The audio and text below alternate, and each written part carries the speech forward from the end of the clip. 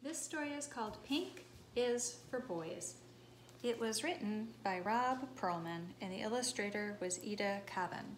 This is a library book, so on the spine it has the title, Pink is for Boys, with the author's name, and his name starts with a P, so the librarian put a P here on the edge.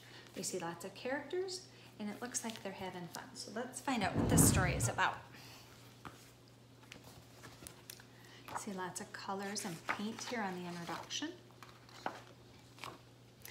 The dedication page says this book in every color is for Mosey.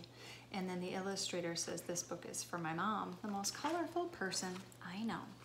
It leads me to believe this might be about colors. And we see a picture here that has lots of color on it. Pink is for boys and girls. And bows and fancy clothes. Blue is for girls and boys, and uniforms on a team. Yellow is for boys and girls, and a crown to wear. Green is for girls and boys, and grass to run on. Red is for boys and girls, and cars racing along the track. Orange is for girls and boys, and popsicles dribbling down sticky chins.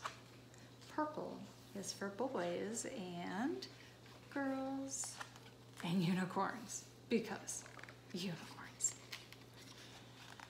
Brown is for boys and girls, and teddy bears to cuddle.